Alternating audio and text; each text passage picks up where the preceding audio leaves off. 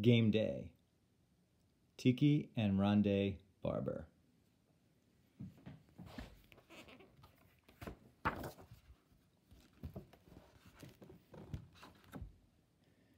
It was the play Coach Mike liked to call old bread and butter. Tiki and Ronde knew it by heart. It went like this.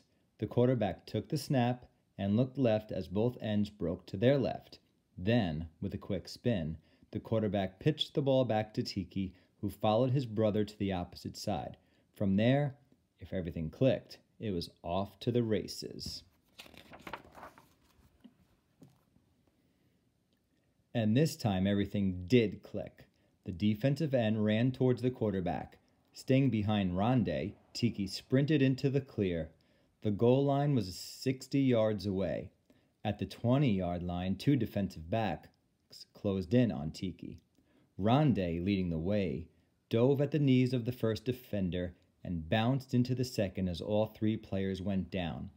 Tiki leaped high and kept on going. Touchdown, Vikings! Tiki Barber, number 22, scores, the announcement called out.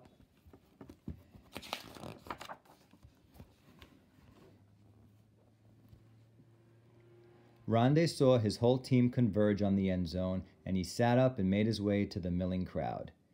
He was limping a little. The block he had thrown had somehow hurt his ankle. Tiki, Tiki! All the Vikings crowded around Tiki and cheered.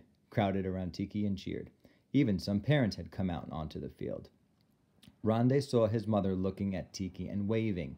He wondered, if I hadn't made that block, Tiki wouldn't have scored.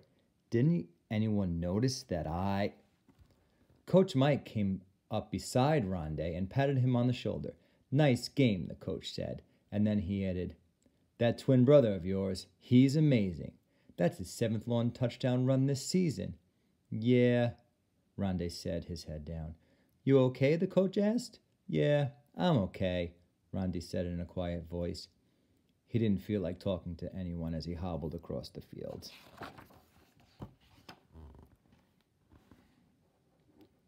It was Tuesday afternoon, and the twins were in their room doing homework.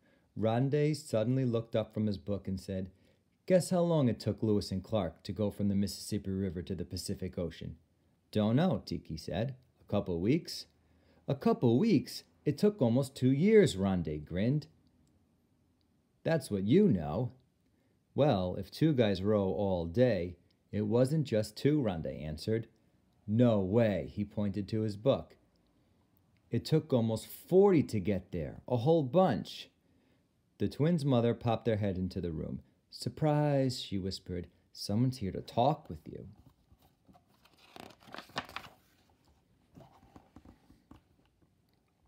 A reporter with the Roanoke newspaper was doing a feature story about the city's Pee Wee League. There was a photographer with him, too. Are you Tiki? The reporter asked, looking down at Ronde. Ronde shook his head. He pointed at his twin brother. The reporter turned to Tiki and said, Your coach tells me you've already scored 7 touchdowns in 4 games. What's your secret? Tiki, like Ronde, felt funny talking to adults. He pawed the floor with one foot. Then, in a low voice, he said, I just keep on running. I do my best, and the game happens around me. The reporter went on talking to Tiki.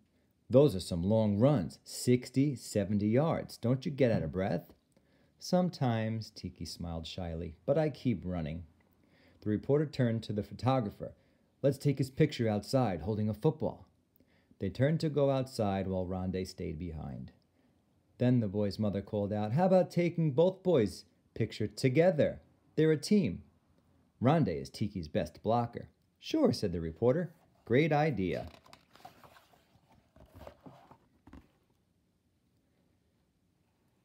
Later, as the boy's mother cooked dinner, Ronde mumbled in a soft voice to her. Guys who block and stuff like that, nobody notices. People just notice the guy who scores touchdowns. His mother was silent for a moment. Ronde went on. I'm fast too. At the tryouts this fall, I was as fast as Tiki. Why don't I carry the ball more? His mother seemed to be thinking. Then she popped a funny question. Who cooks dinner here? Ronde looked up. Why is Mom talking about dinner now? You do, he answered. And if I were to stop? His mother asked. Ronde made a face and thought, we'd probably be eating peanut butter all the time. But before he could say that, his mother jumped in with an answer. I'll tell you, we'd all starve. And who carries out the garbage each night? Me and Tiki. Right on, Buster. And if you guys didn't? Ronde smiled.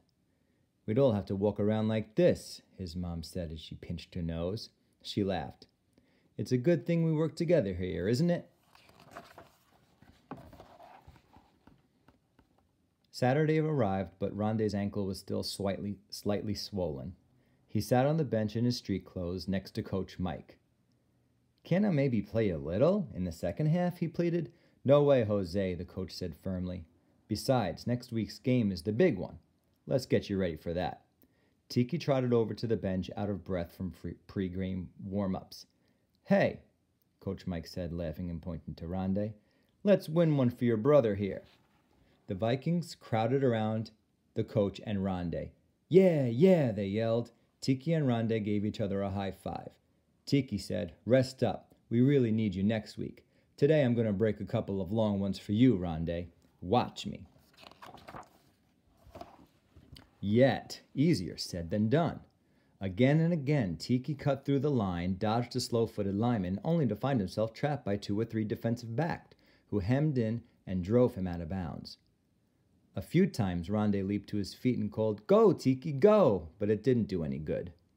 Cheering helps, Coach Mike said, but not as much as a few solid blocks, he then added softly.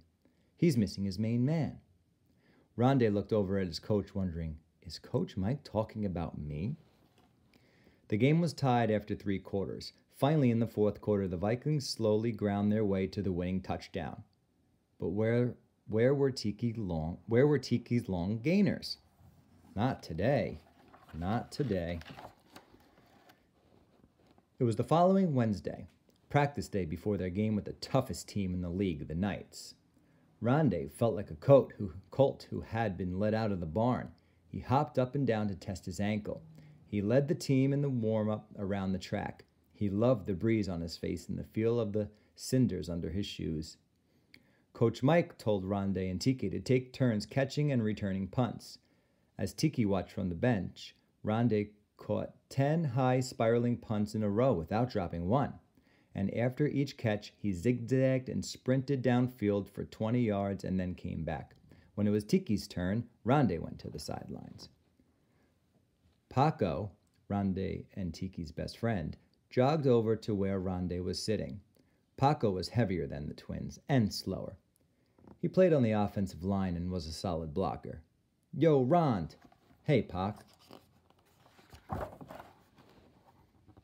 Paco sat down next to Ronde, breathing heavily. Hitting those blocking dummies is hard work, he said. Ronde looked at Paco. Pac, you ever get tired of just blocking for the other guys? Sometimes, but I figure someone's got to do it. And when I do it okay, it feels good. And when we win, it feels really good. Yeah, I wish I could run fast like you and Tiki, but I can't.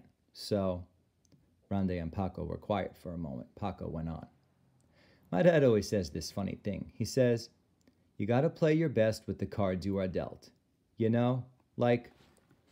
A loud whistle interrupted their conversation. Practice was over, but Coach Mike was calling, Ronde and Tiki, over here for a few more minutes. We've got a new trick play for Saturday, on the double. Ronde jumped to his feet. What was this about? Later, he called back to Paco as he ran off. Saturday was overcast. The wind swirled and died down and swirled again. The Knights were wearing shiny black uniforms. The gray skies seemed to make the players look even bigger.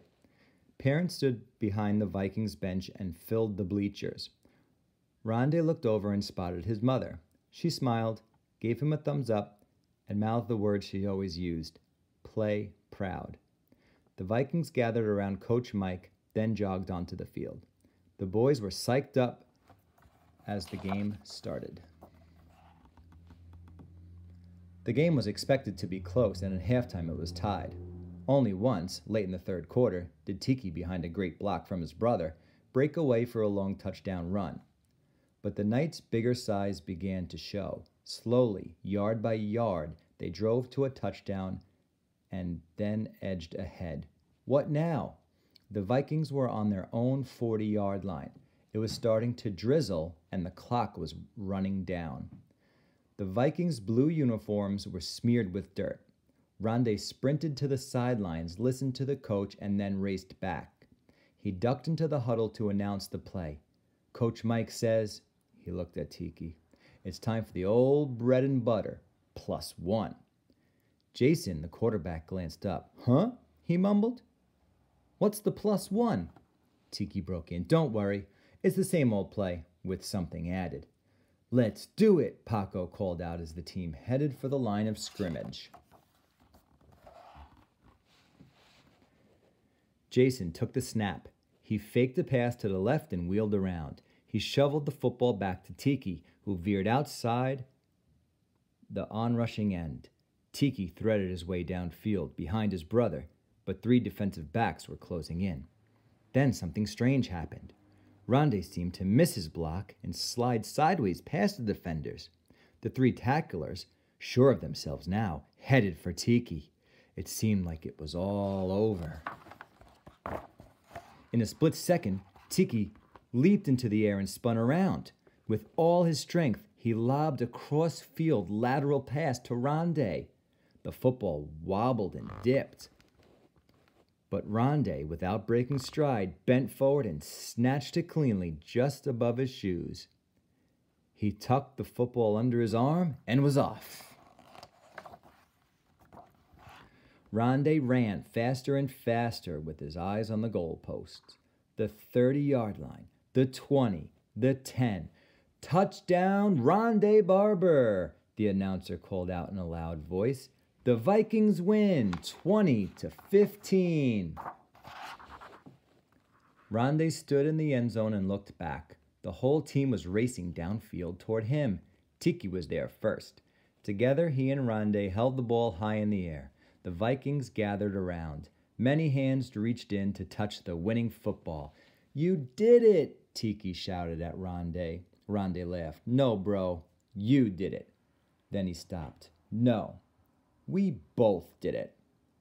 Then he stopped himself again. No, we all did it. Hooray, Vikings!